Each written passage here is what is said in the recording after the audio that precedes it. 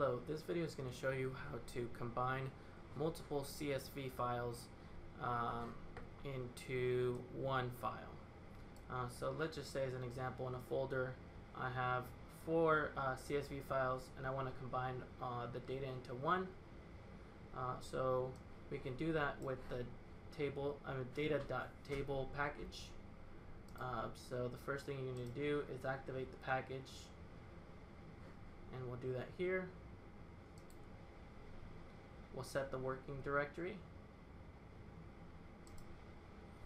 and right here we'll do list.files pattern equals .csv, so that way we can group all the CSV files together.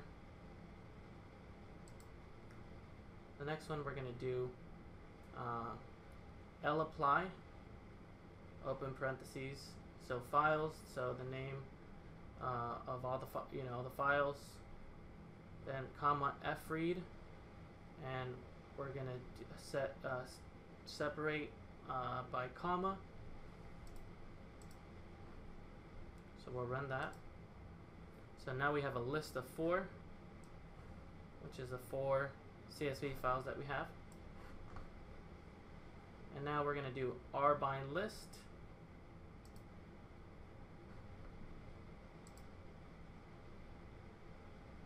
And now we have all 4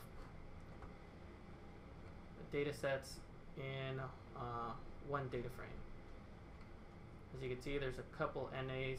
We could clean that up. Alright, and then just to write CSV, you just write.csv the data variable, name the file. Run that.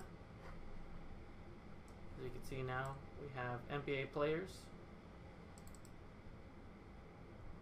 and now we have data for the 4 teams before they were each on their own CSV file, and now you could analyze them together. Thank you for watching.